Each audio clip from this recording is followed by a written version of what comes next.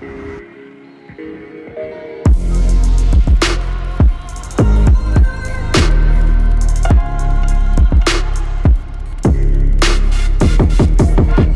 shoot a lot of my videos with APS-C cameras.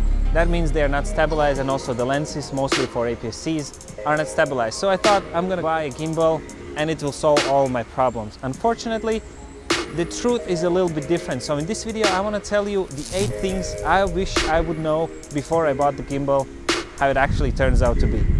Let's go.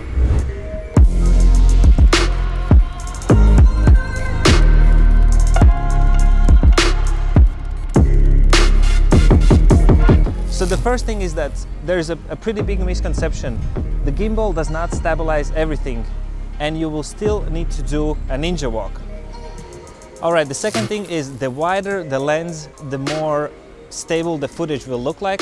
And if you have something like 16mm on your gimbal, then you can pretty comfortably walk around, it's gonna be fine. Anything above 35mm, and you will start noticing the shake even if you are using the gimbal.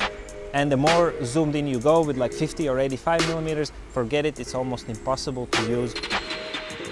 Number 3, the closer you are to the object, the more noticeable the shake will be. For example, here, if I would be filming something like this and the camera is catching this wall, then you definitely will notice all the movements when the gimbal is being moved up and down. So if you want less shake footage, then definitely turn to somewhere away from the objects, like in the middle of the street and so on.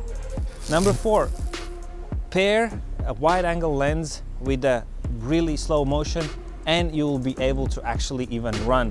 So in this example, I'm using a 16mm Sigma lens without any image stabilization or any OSS, and shooting at 120 frames per second, and you can see that the operator is actually running, and that gives you a very smooth footage.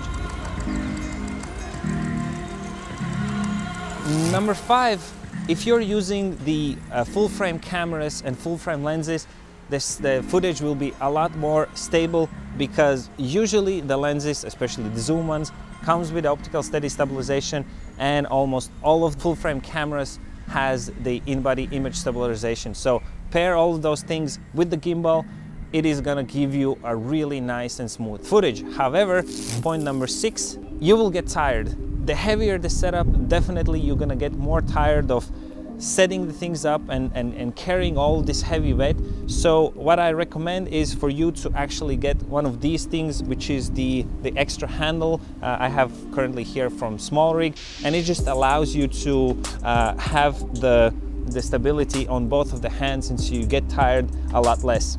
Another thing is, if your gimbal is straight up like this, then you will actually see a lot of this up and down movement. So what I recommend is for you to lean the gimbal a little bit more forward, because it allows you to, the gimbal kind of takes away a little bit of that movement when you're walking up and down. So this top handle actually helps you do that, because you can grab it like this and hold it. Otherwise you will have to holding it like this, and this is a little bit too tiring for you, especially if you have a big rig on top of the gimbal. Number 7, actually you will use the gimbal a lot less than you think you will use. And because of all of these things that I just mentioned. First of all, it is a pain in the ass to carry it around.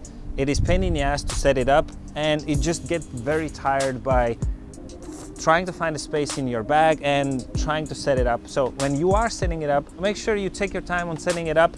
Do it once, do it properly, and you'll be faster off you can go. And the last point, do not overpay for the gimbal, because each gimbal has their own payload. So for a mirrorless camera, a small one like this, Sony a6000, you don't need the biggest gimbal like the RS2, for example, because those are, first of all, very expensive.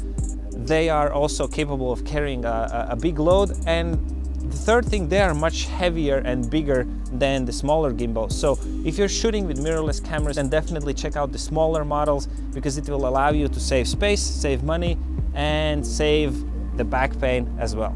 All right, guys, I really hope you in the end will actually get the gimbal, because I think it's a really cool thing to have. It helps a lot in your work, and yeah, go out and keep on creating. I'll cover like this. No, it's so windy here. Are you recording? Shit, dog. How much do you see in the frame? Is it recording?